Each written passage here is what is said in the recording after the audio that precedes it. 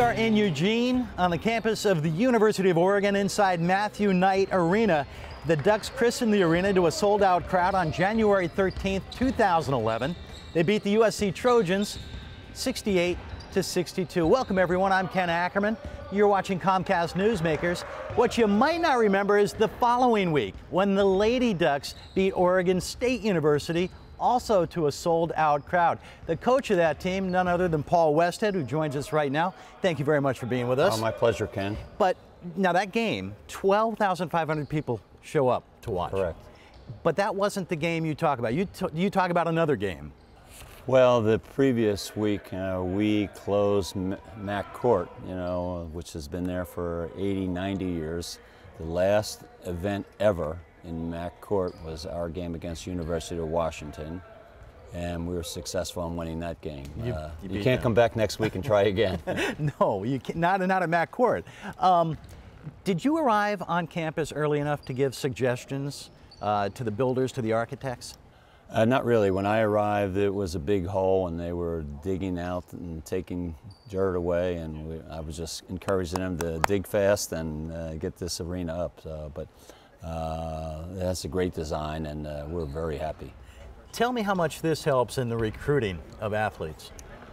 Well, it's an immense advantage. We're a block away from the Jaquith Center, which is the student athletes academic center. And you walk one block and you're in the athletic mecca of basketball here in the Northwest. I mean, it's a great arena, and to the credit of the Phil Knight and his family, this is a tribute for basketball for a long time now. Now, you obviously coach the Lady Ducks, but you have a connection to the men's side as well. I have a grandson who's a sophomore now. He's a walk-on player from Loyola High School in Los Angeles. Nicholas Lucenti is number 4 in the program, number 1 in my heart. Can you whisper to the coach, say, put him in, get him in the game? No. You have no pull there? I have no pull there. I just sit and watch and enjoy. You know, a lot of people remember your career as the head coach of Loyola Marymount, as the head coach of the Los Angeles Lakers, where you won a ring with Magic. Making the switch to the women's game, what was the biggest difference for you, and what do you still find hard to deal with? Well, it's interesting. My first experience with coaching women was with the Phoenix Mercury, and I walked in and found a cluster of very good players, Diana Taurasi, Cappy Pondexter, and what I found was they wanted to be coached exactly like the men. They didn't want me to do any less drills. They didn't want me to water anything down. They didn't want to say, well, women don't do this, coach. Mm-hmm. The only thing I would say women don't do in basketball, they don't routinely dunk the ball. But I mean, they run as hard. They're tough and feisty to set hard screens on you. They can really shoot the ball. Mm-hmm. They're just not as athletic in hang time in the air. But doesn't that translate to viewers and to filling seats?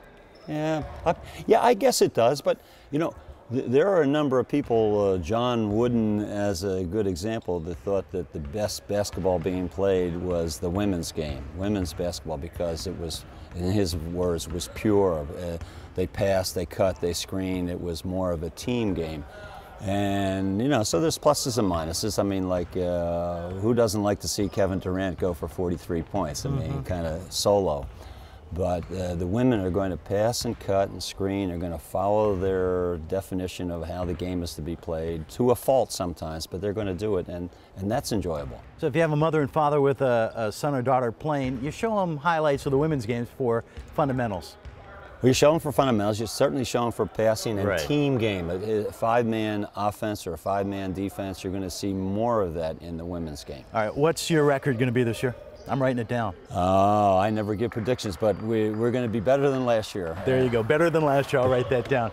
Thank you very much, Coach Westhead, for joining us, and enjoy the arena. Oh, that's great. Thanks for having us. All right. And thank you for being here as well on Comcast Newsmakers. For the crew, I'm Ken Ackerman. Make it a great day.